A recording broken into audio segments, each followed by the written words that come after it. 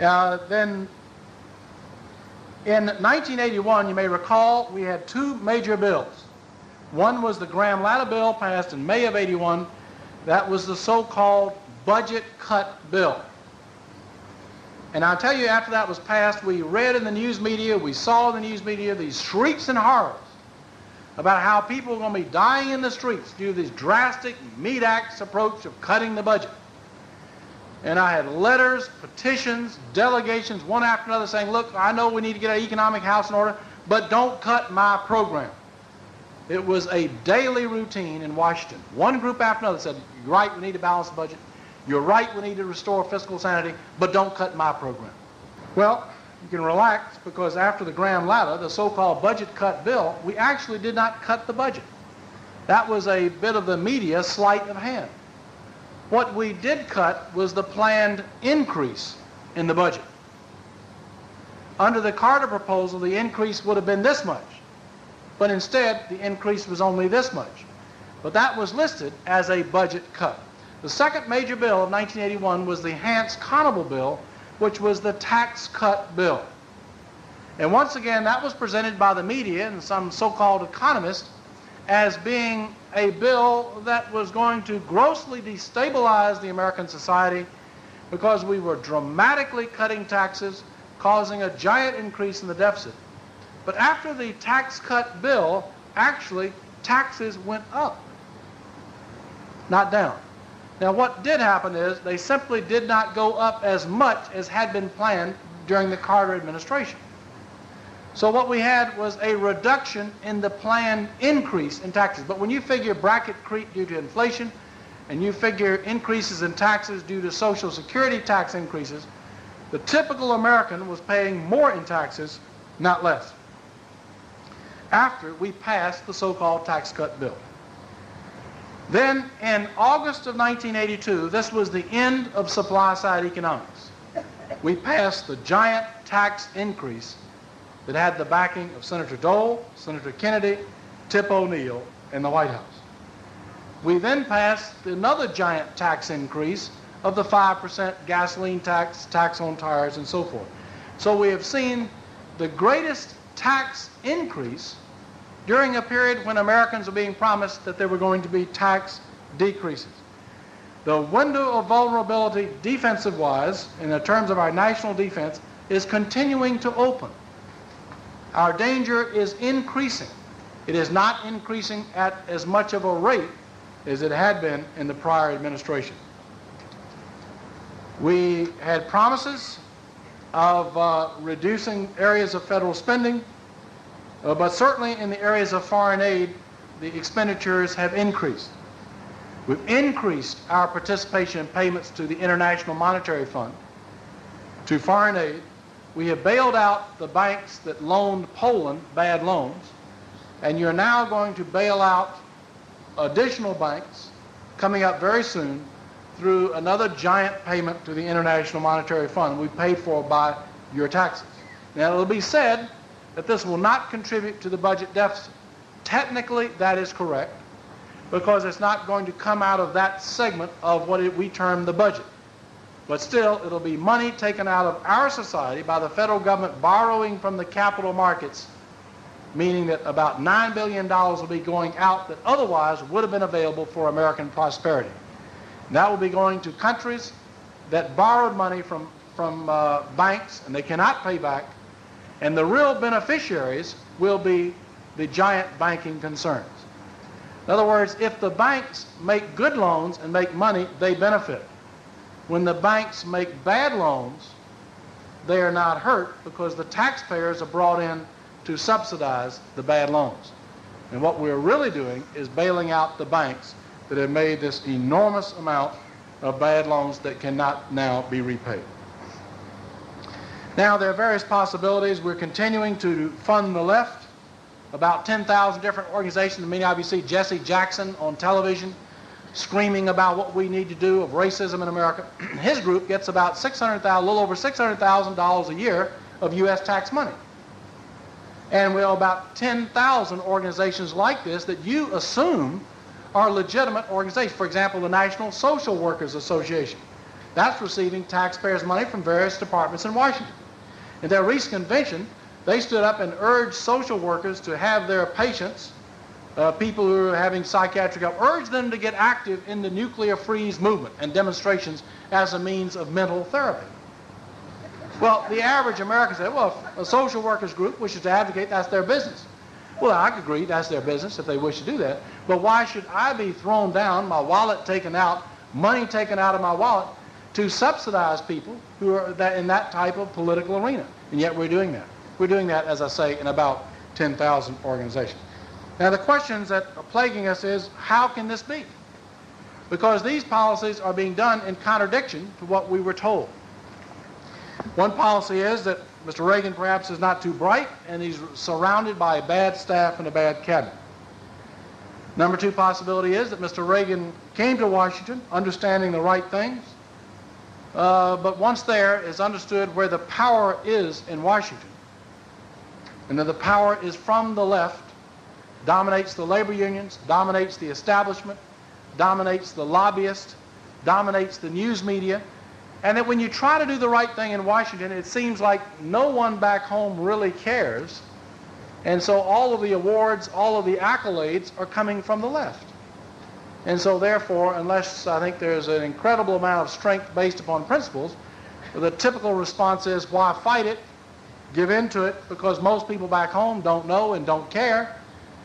They read their news media, they accept the media-stimulated conventional wisdom, and they assume that that is what's really happening. The third possibility that some people entertain, that perhaps Mr. Reagan was never really a conservative, and that he really planned all along to go in this direction. It's a difficult thing to discuss, but the liberal Democrats in Washington, let me say, or the liberal Republicans, are ecstatic over the trend that has now been set forth, particularly since the elections of November 1982. Because all of this is being done under the name of a conservative leadership. And yet the principles of more government, more spending, more control, these principles are continuing. And make no mistake about it, the president is saddled with a very bad Congress.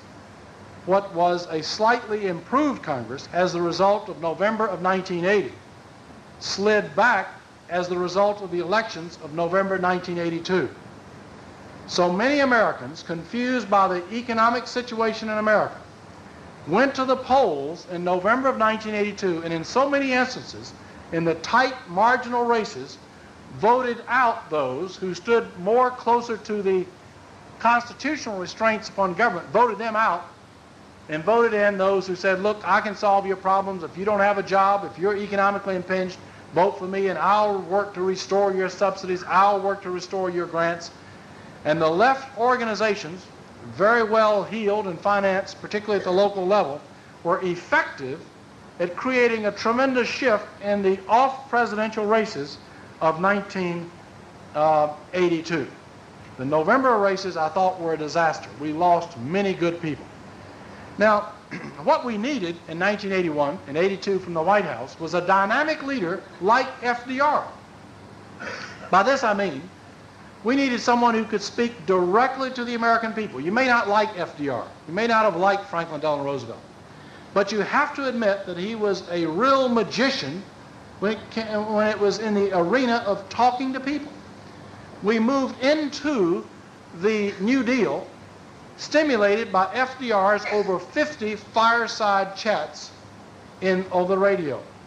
He was a masterful speaker, and he used the radio, the medium of the radio, to the hilt. He was a dynamic leader. And in 1934, he was able to get the New Deal advocates to be the winners in the 34 elections. And how did he do it? He did two things.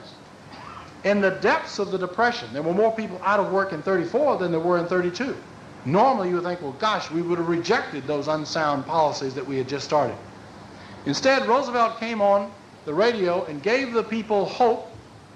And number two, he created an enemy. The enemy was the greedy robber baron. That's the enemies of our society. And therefore, it's the greed of the wealthy few that have created the problems of the Depression. And this is the group that must be rooted out. It was great demagoguery It was not the cause of the economic problems, but it was real good for getting your crowd elected. We came into November 1982 with many segments of our society not having hope, and also with no enemy being created. The enemy, very clearly, was the radical left elements in the Congress, some Republicans and Democrats. And it was important that the American people should have gone to the polls knowing clearly who were their friends and who were their enemies. That point of delineation was never made, tragically. I felt that Ronald Reagan has an equal ability to FDR on the television. And had he come before television, and had he come before the American people on a repetitive basis, explaining to them why we're in the economic mess, explaining to them many segments of why we are where we are, under the basis, just as Roosevelt did, that he's doing this to explain his new policies. Actually, it was political propaganda, but he said, I'm doing it to explain my policies. And it was very effective. Reagan could have used the same approach. And I felt that he was not adequately used in bypassing the media and speaking directly to the American public. Move quickly into some of the areas of the fact that today in our foreign policy, we find ourselves increasingly dominated by the internationalist powerful financial interest, the large banking interest. We've seen that in the case of bailing out of Poland. We're now seeing in the case of bailing out of Mexico. And many of the problems in El Salvador that we're speaking of, the communist armed warfare. During the Carter administration, we imposed severe socialistic principles upon El Salvador, principles that have caused the capital of the country to flee. The land seizure, nationalization of banks, nationalization of foreign exchange controls and so forth, has resulted in refugees leaving the country and has resulted in capital leaving the country, making it very difficult to be able to bring economic stability and prosperity back to that land. In the area of our national defense, some steps are being taken to try to reverse the disasters of the last 20 years that began actively with the Secretary of Defense of Robert McNamara during the Kennedy and Johnson era, but we're still operating under the McNamara scheme in the Department of Defense. And unfortunately, that is not being reversed, and we are only making limited moves in this area. We are not building a single weapon system at an efficient rate of production, which means that you, the taxpayers, are spending higher amounts per unit cost because of what would be termed budgetary reasons. I'd like to move quickly in what we would term the areas of solution. Joseph de Maistre said 200 years ago, except he said in French, that you get the kind of government you deserve.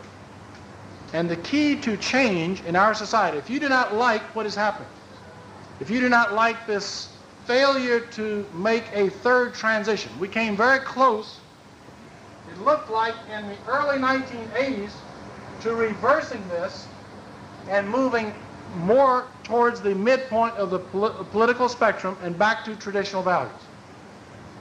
But with the election November of 1982, I would say that this thrust has now been destroyed. And I think our last best chance for doing that will be the congressional races of November 1984. And I honestly am not overly optimistic about that taking place, but I think it is vital that we do that. Now, if you do not like these trends, if you're concerned about so many of the changes that have taken place in your lifetime, being realist, you should admit, you should recognize that the key to change is Washington. And Washington is divided into three branches of government: the executive, legislative, and judicial. Now, of those three branches, you have the executive branch of government. And it comes up for the election of the president and the cabinet, actually just the president, he chooses the cabinet, once every 4 years. So if you're concerned in this area, you can really only be involved once every 4 years. And this appeals to a lot of Americans. because anybody can put a bumper sticker on for 2 weeks once every 4 years. Requires very little knowledge, very little true commitment to good government. It is socially acceptable. Your car looks properly dressed, not overdressed, just dressed, and then after the election you can take it off and go back to whatever you were doing until the next 4 years. That's why I think it is so popular, because it requires very little knowledge, very little initiative. But the problem in the executive branch is that you elect the president, he chooses the cabinet, but the executive branch is about 98% of the federal government. But it includes the giant bureaucracy that has now become the new government. It includes the HEW, the Human Services and Education. It includes HUD. It includes the Pentagon. It includes that vast areas of Washington that now make up 98% in numerical figures of the federal government. And unfortunately, those areas are not elected.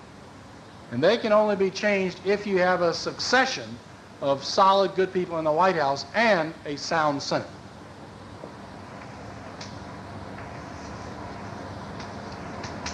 Now, the second level of government is the judicial branch of government. You may be absolutely frustrated with the Supreme Court. You may be fed up with some of the court decisions coming out at the federal level. But no amount of energy and no amount of money is going to be able to reverse the problems at the federal judiciary, because they do not stand elections. The only way you're going to reverse this is by having a good Senate that is going to be able to reject nominations, or a good Congress that will move towards impeachments or restriction of the authority of the Supreme Court. Now, we have that listed in the Constitution. The Congress has that opportunity, according to the Constitution. We simply have not exercised that authority, the limitation of the appellate jurisdiction. But the key to throttling a runaway judiciary is the third step.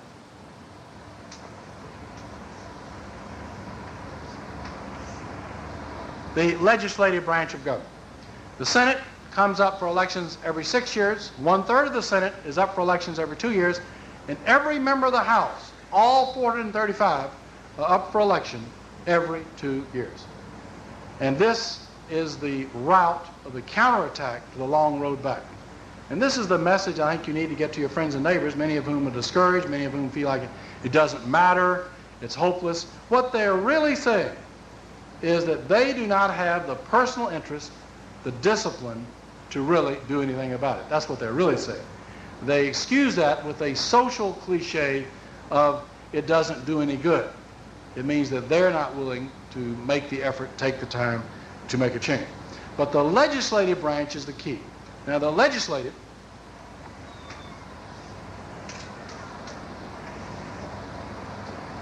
is divided into the House and Senate.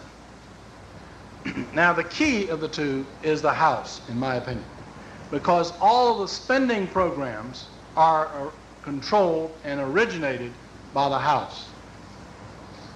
And you can have a Genghis Khan as a president, but if you have a good House, that president is not going anyplace.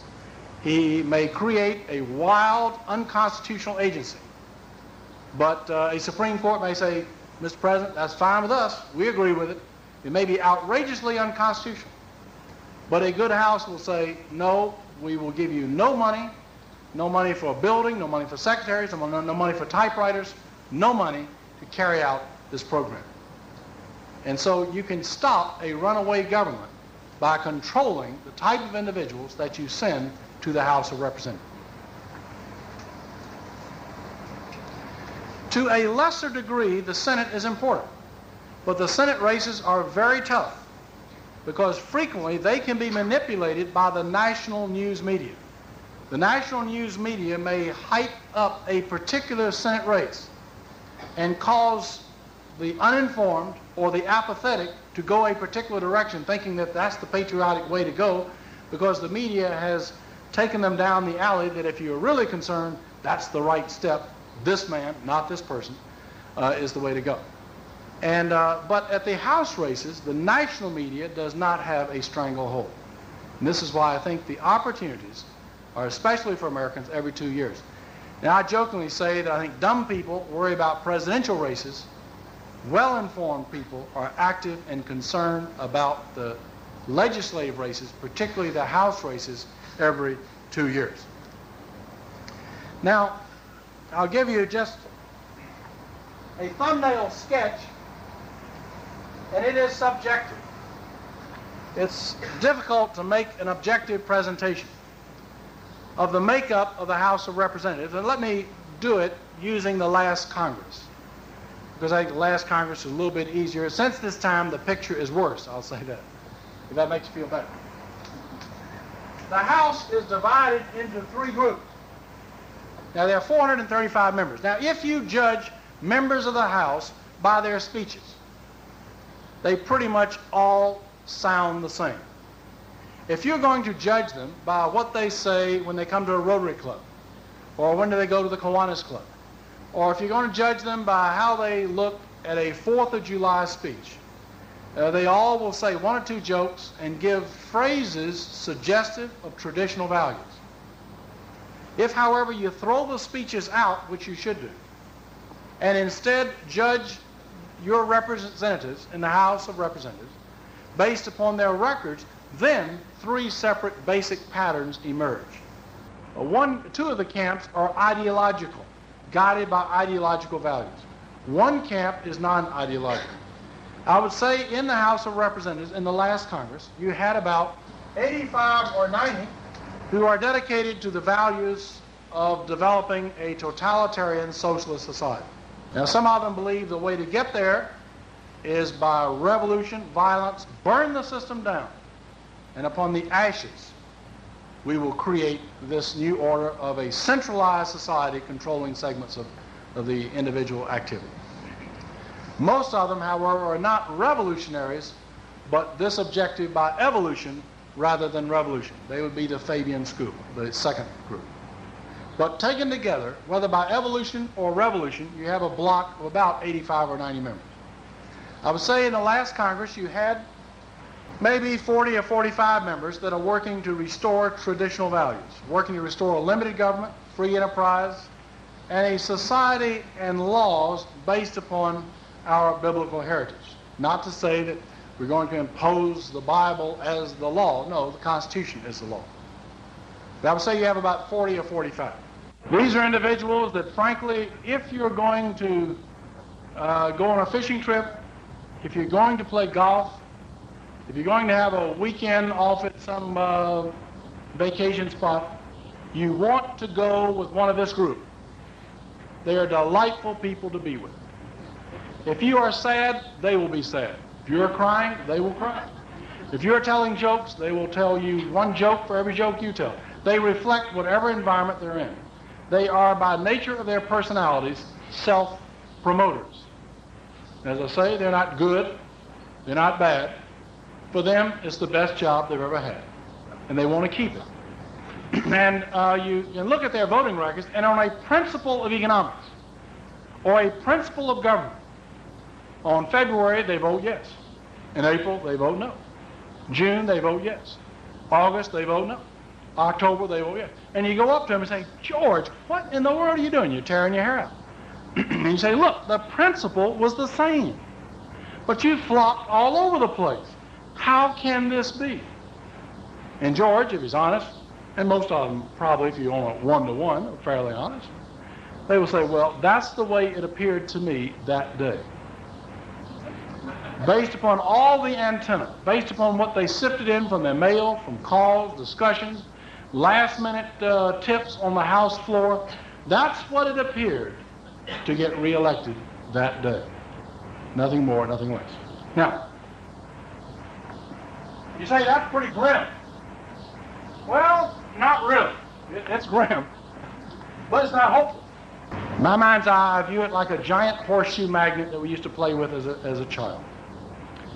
On one pole on the left, you have about 85 or 90 units of magnetic pull. On the other side, you have about 40 or 45 units of magnetic pull. And if we place a sheet on top of the magnet and we sprinkle out 300 to 315 iron filings, they will clump out on the magnetic lines of force. And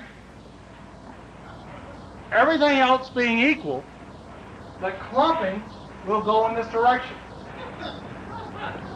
Now I want you to know what happened after the November 1980 elections. After November of 1980, the news media lost control of the issues, incidentally, in the fall of 1980. And they lost control, they could not frame the issues, and other groups were able to control the issues, and it resulted in so many of those who had pushed for America's leftward surge were defeated in the House and especially the Senate.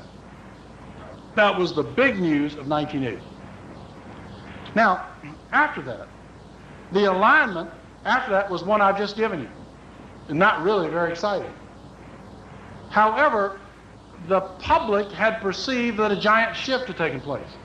And many of these members, the 300 right here, the 315 iron filings, boy, they had gotten the message that a shift had taken place in the American public. And we better wake up. And I had so many of my colleagues, I was astounded. There were individuals who had voted for one wild spending program after another in recent years. Suddenly, one after another, they were sponsoring bills demanding and requiring a balanced budget. You had the feeling that they had written the American Constitution. They were making speeches, and their newsletters back home were presentations that I would have been proud to have signed. They were great. And I just couldn't believe my eyes in some of the cases of these individuals that were now presenting themselves, wrapping themselves in the cloak of the Constitution and of fiscal sanity. And remember, you saw the development in the Democratic Party of the so-called boll weevils. The boll weevils were about 45 members of the Democratic Party who were, quote, in rebellion to the leftward surge. Now, the leadership of the boll weevil movement made a giant mistake, in my opinion, because only 20 or 25 of the 45 could remotely be called conservative by their voting records. The other 20 or 25 were from conservative Democratic districts that were scared to death that they were going to lose their elections in the upcoming November '82 election. So they went along and joined the group to be able to write back home about what a tough stand they were doing. They were going to support the White House and all this type of stuff. They were in rebellion to Tip O'Neill, that dirty old bum from Massachusetts. Well, after we passed the so-called tax cut bill and the budget cut bill, and the media began to confuse the American public, I could tell that by January of '82, the American public had lost the message. In my town hall meetings, no one spoke up for when are you going to balance the budget. No one said, when are we going to restore soundness to the dollar? You had more and more people saying, I'm worried about my job, I'm worried about my subsidies, I'm worried about my cuts. Don't overcut, don't overdo. That was the message that people started to get. So that by November of '82, everything that was gained, particularly in the House, had been wiped away in the November '82 election. That's what took place. And since this segment over here of the 45 was not really strong to begin with, the 20 or 25 who were weak broke and fled immediately, embracing the liberal rank, saying, look, we're glad to be back. We never really left you. You know we're really on the team. You can trust us. Good to be back in the fold. That caused the remaining 20 or 25 to panic, and the boll weevils today are just simply an interesting part of political history, but nothing more. And the potential shift that took place after the '82 that temporarily caused this for 6 to 8 months has now been reversed and is back this direction once again on the part of the iron filings. Now, to reverse this shift, you may be very disgusted that there are so many pure politicians in Washington. You should not be surprised. Talk to your friends and neighbors. Talk to the members of your club. Talk to the members of your family. Talk to the members of your church tomorrow. And find out how many people are really concerned. Find out how many people really have an understanding about what's happening. And you will find that maybe 1 out of 30, maybe 1 out of 50. Perhaps 1 person out of 30 can give you an accurate definition of inflation. That is the problem. So this is a very frustrating picture. And you begin to look at it and say, boy, this is hopeless. No, it's not. The solution for the short term, what we need to do in each 2-year period, is to develop understanding at the local level. The problem is in the living rooms of America. The reflection of that problem is in the type of individuals that we send to Washington. If you're disgusted with what's happening in Washington, look to your neighborhoods, look to your friends and associates, because these are the individuals that make the selections for the type of people we send. Now, for the short term, in each election, you need to add another layer here and subtract another layer there, because we are too far gone. There is too much apathy and voter ignorance to be able to make a dramatic sweep. And you're certainly not going to get the news media to go along to help you and explain to you what's going on. You must build avenues of understanding outside of the news media. And that's the key. But if you do this, you say, well, gosh, that is a very small change. It is sufficient. Because with that change, that center group will realize full well the direction. And in order to save their political skins, they will go back this way. And that is the large numbers of where the votes are. And each election, increase that and subtract that. And then this center group will continue the direction. And this is, to me, the opportunity that we have. And many people here will say, Congressman, it is hopeless. There are so many people on food stamps. There are so many people receiving a government subsidy that you cannot turn around this process. Do not worry about numbers. Yes, there are some bad numbers. But we're not in this mess because of bad numbers. Most people who are sloppy in providing for their families, most people who are sloppy in providing for their future, are sloppy in their civic responsibilities as well. And we're in this mess because of good people who should know better. Good people who should be honestly concerned are out to lunch, so to speak.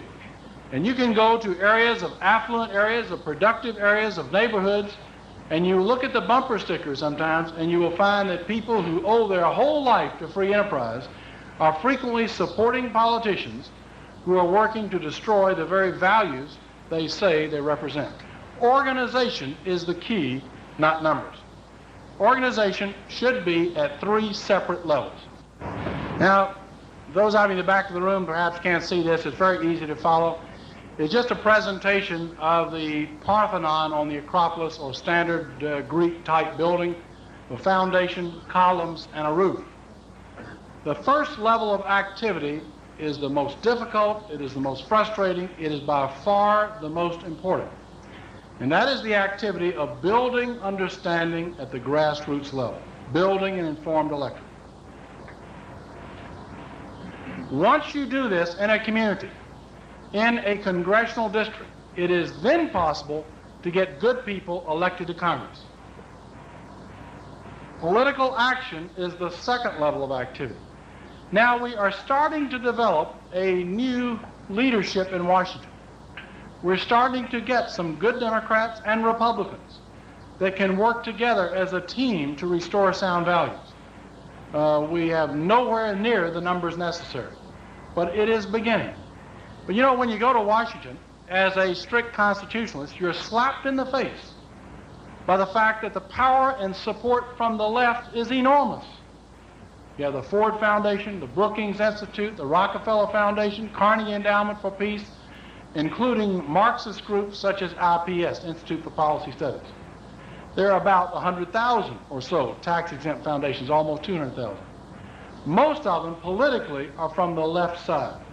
There are just a handful working or supporting what you would term constitutional values. Tremendous support at this third level up until now has been from the left. There needs to be and this may be done with tax-exempt money as a foundation,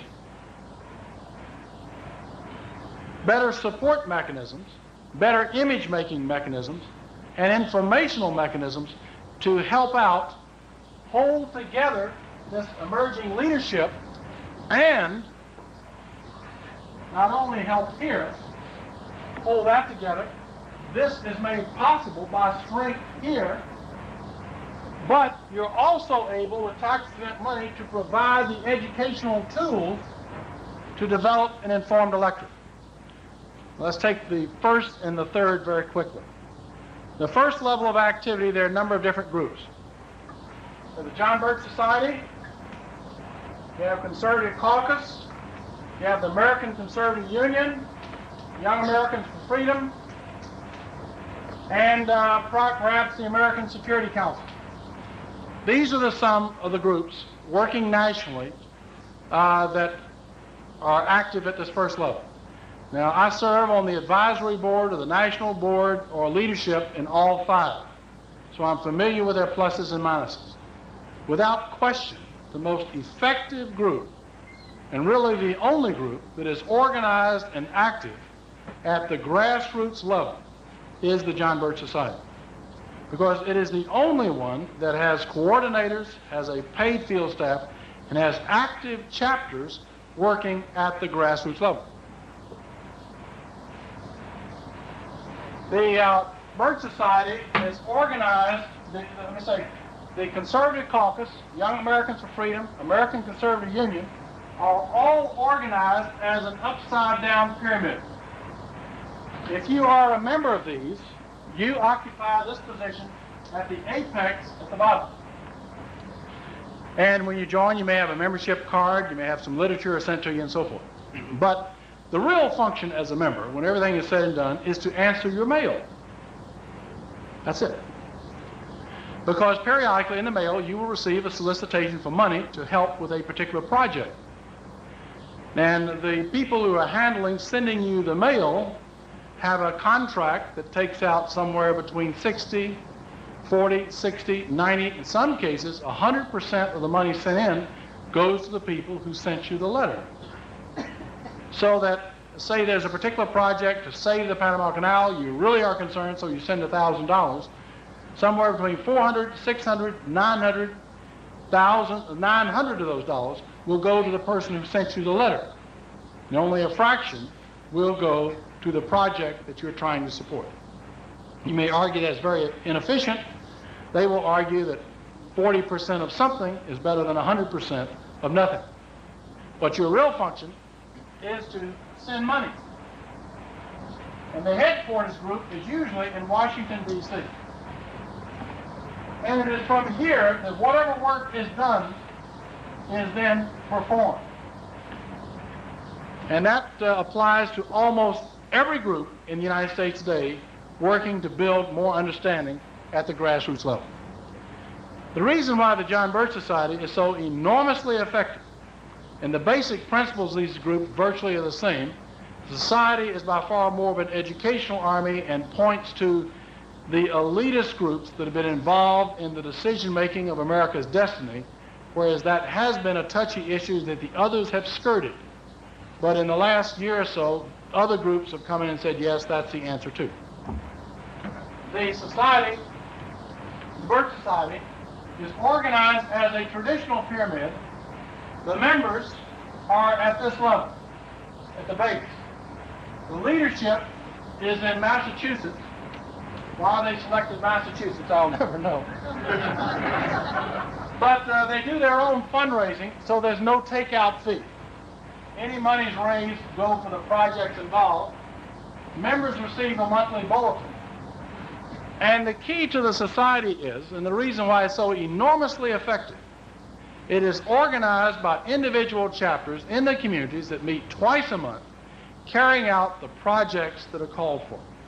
Now, if any member doesn't want to do a project, it's against your conscience. I've been in for over 20 years. I've never seen a project that was not in good taste and for absolutely worthy objectives, but the society makes it very clear. If you're ever asked to do something you don't agree with, just don't do it. But nevertheless, it is at the grassroots level that individual members are active. And thus the direction, the programs are multiplied rather than contracted. So there's tremendous work being done on a volunteer basis at the local level. And ladies and gentlemen, that is the reason why so many of those who espouse totalitarian government, who have a fascination for more government and more control, are absolutely frantic at the thought or the potential of the growth of the John Birch Society. Because it is the group that is organized at the grassroots level. And it is the group that they feel must be discredited because it's the most active group. And at the local level, you are also augmented by the Birch Society function of trim, tax reform immediately. Well, the challenge that we have before us as Americans, the threat to our civilization, the encirclement of America through the Caribbean, up through Central America, the weakness of allies in Europe, question marks in the Middle East, question marks in Africa, the loss of Asia, as many Americans are now wondering, is it indeed too late? The challenge before us and the question that we might ask ourselves is, how will this end? I think that the ultimate destiny, one way or the other, will be decided in this decade. Now, I've talked to a lot of groups, and you have a lot of people I see that, say, well, gosh, Congressman, it sure is tough, and it's rough, but thank goodness I'm not going to have to face it. My children are going to have to face some tough choices. In case you have, in the past, espoused what I think is a rather cowardly view, you may now relax and rejoice that will not be your children. You will face it. The people in this room will be the ones that will face the outcome or conclusion of the struggle that is now before us, and the crisis and opportunity that we have in the 80s to be able once again as Americans to be able to grasp control of our destiny. But that outcome, how it will end, will depend upon you. The problem is in the living rooms, and there's a tremendous need to upgrade the understanding in our communities, in our organizations. Now, if you are not active now in the building of an informed electorate at the local level, if you're not active in an organized way, not an individual activity of once a month at the club, standing up and saying, we've got a bunch of fools in Washington and we need to cut spending and balance the budget, that's not activity. That's just ventilating your own personality traits. But if you're truly concerned, and those who are active in an organized way, to them, I think, goes all the credit for turning this problem around. Now, if you're not active at this level, then you have no hope of aiding in the process of getting good people elected. This is the political action process. The challenge is not one of Democrats, it's not one of Republicans, it's a challenge to all Americans. The third level of activity was the reason why we founded Western Goals Foundation. Some background material. I think in the near future we will have some evening meetings, and we'll be able to show you some of the very exciting audio-visual programs that Western Goals now has. I think you'll see the value to them, the opportunities that they bring to schools, to churches, as well as to nationwide television. And you will find those to be extremely exciting programs. But we will be scheduling those on some future evening. But if you're not active at one of these three levels, let me ask you a question. What are you doing? Tonight, when you go home, test yourself. Take out a sheet of paper and take a pen or pencil and write up at the top of the page 1982. And write down, what did you do in the year of 1982 to restore a constitutional republic, limited government, or restraints by law? What did you do to rebuild our free enterprise system, to actively remove the shackles? I don't mean that you had a job. And I don't mean that you registered to vote and voted. I assume you did those. I do not mean that you paid your parking tickets. I assume you did those. But what did you do to actively restore these values that our grandparents, great-grandparents, forefathers worked to give us that we take for granted? that has made America such a wonderful place to grow up in. Most of us, if we're honest, if we're really honest, we wind up with a blank sheet of page. Now ask yourself, are you really satisfied with a blank sheet of page? With the American society being destroyed economically, where your children will live in slavery just to pay your debts? Children of Rome, incidentally, wound up being taxed over 100% taxation. Some families sold their children in slavery just to pay the taxes. To give you an idea of how serious it became.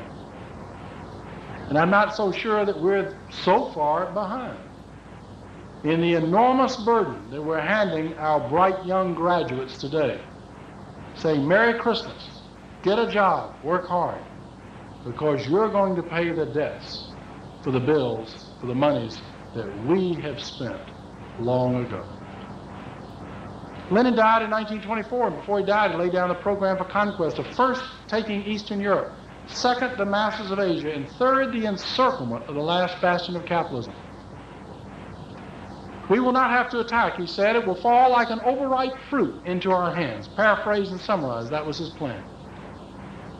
We've seen Castro coming to Cuba in a Soviet bastion 90 miles from our shores as a result of our State Department policies and our news media. We've seen an armed takeover and a Castroization taking place tonight on the island of Grenada. Through our government, make no mistake, through our government and our news media, we now have a Soviet-Cuban bastion in Central America and Nicaragua. The threats to expand to El Salvador, if El Salvador falls, Honduras will fall shortly after that, and we could see a solid red Central America up to the Rio Grande within 3 to 4 years. Now, just to give you a little measure of comparison, our national resources were strapped to the brink by handling 125,000 refugees from Cuba recently. How do you think it's going to be to handle 15 to 20 million people walking across the border with Mexico that is an over 2,000-mile border? Are you honestly prepared to machine gun down families, mothers and fathers carrying their children, with priests carrying their religious relics in front of them as they walk across? This is the prospect you face. If you think Mexico is any bastion of strength, you haven't been in the 20th century. You've certainly not done your homework. It is a rotten egg that's ready to be crushed, frankly, from within. It's a sad story, but it's a long story. Let me urge you to get involved and ask you, if you haven't been involved, what will it take? Do you have to wait until your child comes back from college twisted as a young hippie Marxist because of some smart Marxist professor that's able to grab hold of the young brain and twist it like putty because they did not learn fundamentals, basic fundamentals in their home society, in their own high school? You have to wait until you lose a son in a no-win conflict, as in Korea or Vietnam, before you decide that you're involved. You have to wait until you lose your job due to inflation or government-caused inflation or high interest rates. You have to wait until you realize that your church is taking your offering money to support terrorist activities abroad, to burn missionaries and to burn down missions. To some Americans, I think they will have to face some personal catastrophe before they're willing to face up to the fact that they are involved. I would urge you tonight to remember that organization is the key. From my own perspective, as your representative, as one who's active in a lot of areas, I would urge you to get active at your local level. Get active in an organization. Let's say I'm on the national boards of those I listed and many others, but I strongly recommend at the local level, it's not a Democrat, it's not a Republican, it's not a political area, to get active in the local chapters of the John Birch Society, because in my opinion, it's the best way that honorable citizens, Catholic, Protestant, Jew, young, old, black or white, can join together in a movement that does not endorse politicians, does not endorse parties, does not contribute to politicians or parties, but is working to build a renewed appreciation of the values of limited government, free enterprise, and biblical morality. We're here tonight facing this threat and the crisis that is upon us. But we're here still in a land of liberty, because in 1776, during that period of the initial phase of that first transition, 56 men came together in Philadelphia, signing a Declaration of Independence, pledging their lives, their fortunes, and their sacred honor. Despite a tremendous threat, in spite of some of them having their children stripped from them, being tortured and killed, families scattered, in spite of vast fortunes thrown to the winds and signers dying in poverty, unable to pay their debts, you know, not a single one of the 56 welched on that signature and pledge. In 1983, you have a much greater challenge than they do, in a much greater crisis. But you also have much more wherewithal, more time, more freedom, more leisure, more substance to put into the fight. I hope each and every one of you are willing to pledge just a portion of your time, a portion of your substance, but renew that pledge of your sacred honor so that your children and your grandchildren will be able to look back to this time and know that members of their family responded to the challenge. Thank you very much, ladies and gentlemen.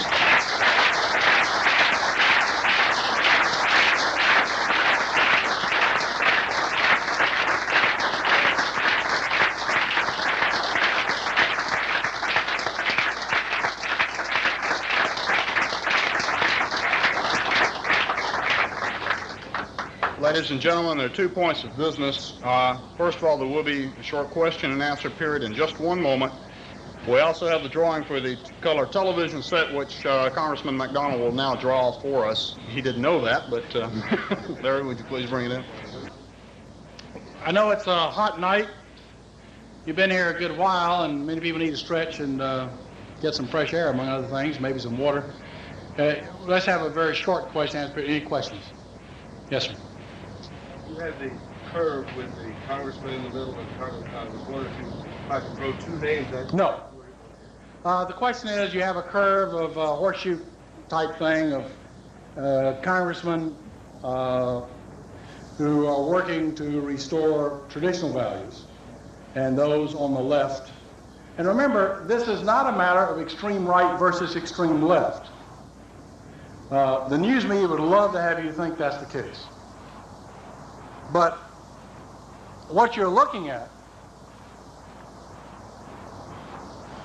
the fight is between those who espouse the traditional values that made this country, I think, made this country great. Maybe there's some people won't argue that. Some people in this audience won't argue that. The fight in Washington is between those who wish to restore a constitutional republic and those who are espousing some form of very far left form of government. In the sense that this is right, it is to the right of here. It's to the right of where we are. That's true. But it is not extreme right over in this ring. That's the difference. What you're looking at is those who espouse, frankly, at the midpoint of the spectrum versus the extreme left. There's probably only one member of Congress, I think maybe 1.5, that a view that the government should be to the right of this area. They, I think, are relatively insignificant, and I do not believe they would dare stand up before an audience and espouse that directly. Most people assume that they are in this group. But the fight is between those two. And the question is, he would like to throw out 2 names and have me assess those individuals as to where they stand or what camp they're in. This is mentioned to you in the beginning. That's a subjective evaluation to start with, and it's not my role to go around pointing fingers and giving absolution to this one and condemning that person to eternal damnation. That is your responsibility. And in judging politicians never judge a politician by their speeches or by their newsletters. Judge them only by their voting records and how they stand. That's the only thing that's going to affect your future. And in assessing those judgments, there are some political shortcuts that can be of great help. A lot of people say, well, gosh, Congressman, I don't have time to read the congressional record. Relax. Nobody in the world reads the congressional record. It is like a telephone book. It is a reference. It is not something you read daily from cover to cover. It's a reference book. Understand that.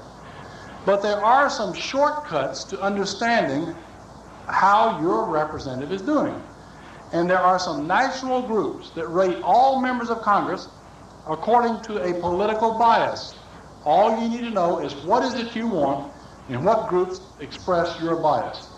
Now, if you agree with the general presentation that I've given tonight, then there are 5 different rating groups that rate all members of Congress, and you should get their ratings. Those are the Review of the News rating. Review of the News magazine makes a rating about 4 times a year. And many members of Congress think that is the most accurate rating. Even though it rates only about 40 or 50 votes per year, it is the one that most precisely identifies where a person is coming from. A rating here is the Committee for the Survival of Free Congress rating. It rates on about 300 votes per year. But it doesn't matter. It's almost identical with this one in terms of the outcome. The third group, American Conservative Union, rates on about 10 or 20 votes per year, and it's very similar to these, not quite as tough. One of the oldest is Americans for Constitutional Action, and it rates on about 20 votes per year, and it's not very tough. It's not as accurate as it ought to be, in my opinion. It's a little sloppy in its ratings, but it's in the ballpark. And the fourth and the fifth group is the American Security Council rating, and that's the National Defense rating. This one rates solely on the basis of does this person vote for a strong national defense or not. And it rates on about 10 or 20 votes every 2 years. And it's just like a child's report card. If you get a member that comes out this way, say he gets a cumulative rating on Review of the News of 95, Committee for Survival of Free Congress, cumulative rating of 88, American Conservative Union at 95, Americans Constitutional Action about 90, and American Security Council of 100. You don't even have to know how to pronounce that fellow's name. You can quickly sit down, you can write a very accurate summary of this individual. Say, this person's voting philosophy is towards traditional values, restoring the Constitution, restoring limited government, a free enterprise system of economics, and a strong national defense. That is one of your friends, if you believe in what I've tried to say tonight. Now, if the rating comes out 10, 15, this would probably be about 20 in that case. This would be about 15. This ACA would be about 20. And this would be about 10. That would be someone of leftward, very far left, probably in the middle group, but very much of a left-winger in the middle group. Now, if you had someone of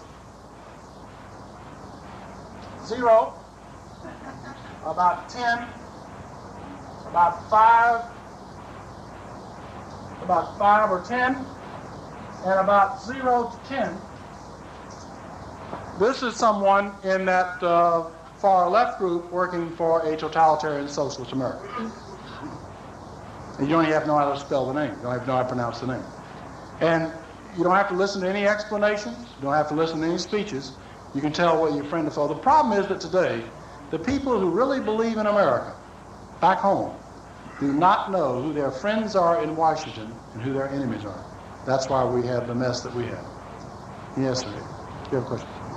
Larry, we have here tonight the president and founder of the Afghan Council on Freedom Organizations in America, Dr. Patel, who lives in our area, and as his guest, a freedom fighter, Abdul Rahim, directly from Afghanistan, where he's inviting people there. What can you say to them to help them understand our system in the light of your explanation here tonight that will give them some hope that they can preserve freedom over there? Well, the question is a very lengthy one, dealing with people who have been introduced from Afghanistan, including some freedom fighters from Afghanistan. I'm sure some of you won't come up and say hello to them afterwards and maybe get some comments or their expressions. I'm sure the people there are very frustrated because they feel like that the so-called free world is not doing much to help the cause of freedom. And that's true, and it's also true in many other areas of the world. It was true in Hungary, true in Czechoslovakia, and true in Poland today and other areas. The reason for this is that the dominating force in the West is really not seeking a victory over communism. It's seeking an accommodation with communism on the road to an objective of world government. The communists want world government too. The fight is between maybe the elitist and the radical world government, and which one would win, I don't know. But either way, you lose, I lose, the people of Afghanistan lose. And we are losing segments of the free world. That has been the pattern of the 20th century. And that has been possible so often due to America's policies and our news media protecting those policies. And ladies and gentlemen, that is only going to change when people like yourselves, and people, let me say, when you, each and every one of you, roll up your sleeves and decide to do something about it. And I would urge you to, once again, be willing to make a pledge of a portion of your time, a portion, small portion of your resources, but work in an organized way to restore our American system before it is too late. I scheduled this speech. I asked the people here, could I please come and make a speech? I'm not, no honorarium, I don't want any payment, and the proceeds are going to go to a children's summer camp where they will be able to understand these values. I scheduled this speech, and I'll be working to try to make more of this type of presentation, because I think at this critical time, this is one of my responsibilities to you. And if you don't do something about it, then it becomes your fault. You may remember in the chapter of Ezekiel, in one of the last chapters, I think 33, I believe, that the Lord is making a reference of the watchman on the towers. That if the evil, or if the villainy, or if the war comes, and if the watchman does not sound the trumpet, then the blood is on the hands of the watchman. Any blood that's shed is on the hands of the watchman that goes to sleep. But if the watchman sounds the trumpet, if the watchman on the towers sound the trumpet, and the people are too lethargic, too asleep, too busy enjoying the good life to care, then the blood and the responsibility is on the hands of the people. And I'm going to do everything I can in the weeks and months ahead to come back and let you know that if you've been sleepy up until now, if you wind up each day and each night with a blank sheet of page, I am urging you to roll up your sleeves and do something about it before it's too late. Thank you, ladies and gentlemen.